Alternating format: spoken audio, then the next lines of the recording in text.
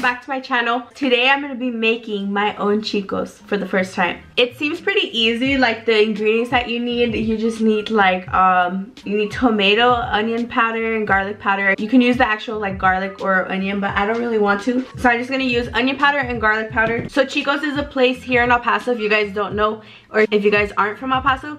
So Chico's is like a local spot that a lot of people go to. Some people like it and then some people don't like it, so you're like either you're in between those two. Chico's is known for like their flautas with like their tomato juice. I don't know what juice it is, but like it's just like flautas in a bowl with juice on it. So that's what I'm gonna try and make. Like I love Chico's, but recently I've been trying to stay away from meat. Since I've been trying to stay away from meat, we went, and what I did was I got the juice on the side, and then I just got french fries. And when I went to Sprouts today, I got vegetable broth, and then I got 4 tomatoes. I also got these because if you guys remember in my vegan video, I tried these, but I had the chicken one, and my mom's friend from work, she's a vegan, so she said she tried the beef and the chicken ones, and she said that she liked the beef ones better. So I went and I got the beef ones. I'm only gonna wash 2 tomatoes because it's only me and I don't want to make too much. I don't know if I'm supposed to spray the pan or if I just put them on there. I'm just gonna let those toast a little bit, and then I think that's pretty much all I have to do. I don't know if I should do powder seasonings or if I should actually use like the real thing. I think I might use onion and garlic. Okay, I actually have the fresh stuff, so I think I'm just gonna do the fresh things. I think it might taste better, or I don't know how it would taste with the powder, but I think it might taste good with the real thing. Recently I've been trying to cook a little bit more, like just like learn like little things. Like I already knew how to make rice and like sopa de fideo and like all of that, like those pastas. I recently learned how to make refried beans, so that's super cool. Like I made it the other day for my little cousin because she loves refried beans. Well, I do too. But yeah, so I made beans for my little cousin, and I felt so like, ooh, like so cool because I knew how to make beans like from scratch.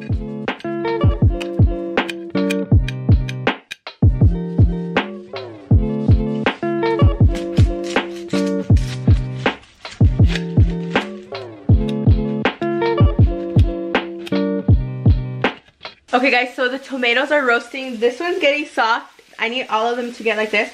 I ended up adding a 3rd one so that way I can make a little bit more, so that way when my mom gets home from work she can try it. But I'm just waiting for these two to get a little bit more like that one. I think while I wait for those to finish roasting, I'm gonna put this stuff in there with the vegetable broth.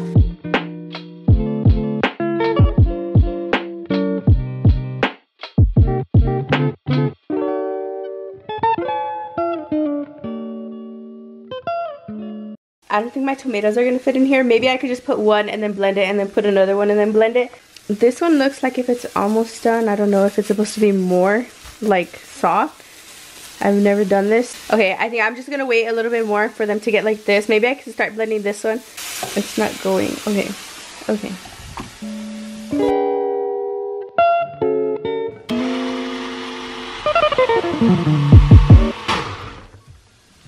Oh my god, it does look like the one. It just needs to be a little bit more red. So I think once I put the two other tomatoes, then it'll look like the Chico's one. For some reason those aren't like toasting or getting as soft as this one was.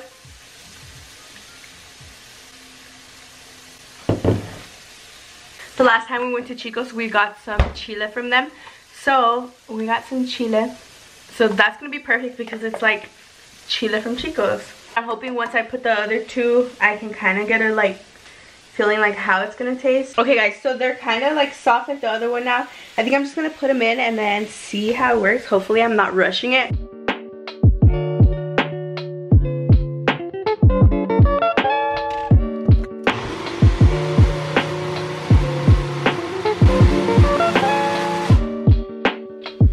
I think it's missing something.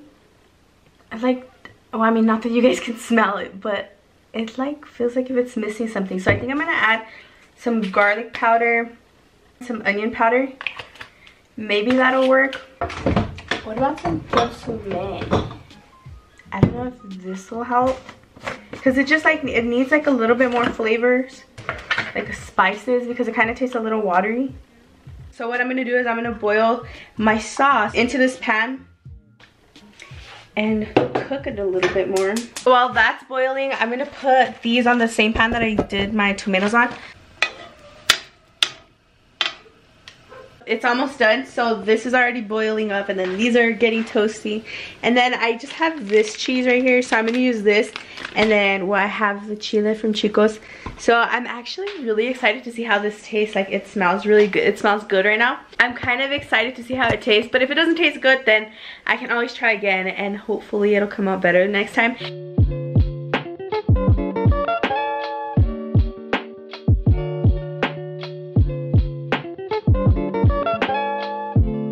Okay, so I have my food right here. It kind of smells a little different. It doesn't really smell like Chico's, so I'm a little bit nervous about that. My mouth is watering. This is also my first time trying the beef flautas, so it could also be that.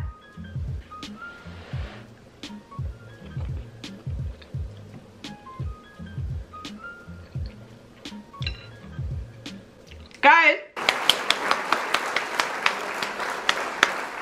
that is delicious.